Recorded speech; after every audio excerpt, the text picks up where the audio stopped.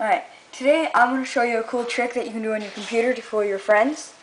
And so it looks like I'll show you the trick first, and then after I'll show you what you do. So if you just look around the page, it's ordinary Google. It's my Mac. Anyways, so now if you just okay. So I'm gonna take my hand and I'm just gonna set it over the Google lettering, and then I'm gonna wait and drag the letters off. Just show. So now I have them in my hand.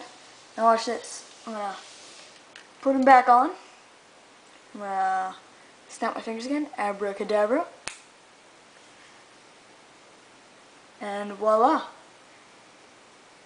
And so yeah, that's pretty much it. Now I'll show you how you do this. So what you're going to do is you're going to go under your HTML and you're going to go www.darkartsmedia.com and make sure you add this /Google.html.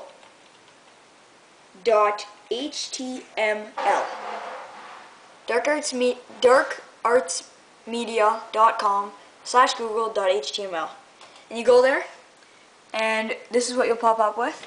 So first of all, just hover over the Google, and then you come here and you say okay. So I'm gonna put my hand over, and then you click your mouse, and a couple seconds later Google letters will disappear, and then you cover it up again, but I just don't, and you click, and a couple seconds later the letters just come back. And then what you can do is if you click again, it'll bring you right to the normal Google page. Right now it has a weird soccer thing, so if it didn't have that, it would look still like it's on the same page. And then you can do a search for anything you want, like something like that. But yeah, so actually this link right here, the secret, this just tells you what it's all about. Oh, and here it shows you. Just go like that, see? That's not actually me, my hand's right here. This is just a computer. So, yeah, that's it. Thanks for watching. Please rate, comment, and subscribe for more videos. And yeah, see ya.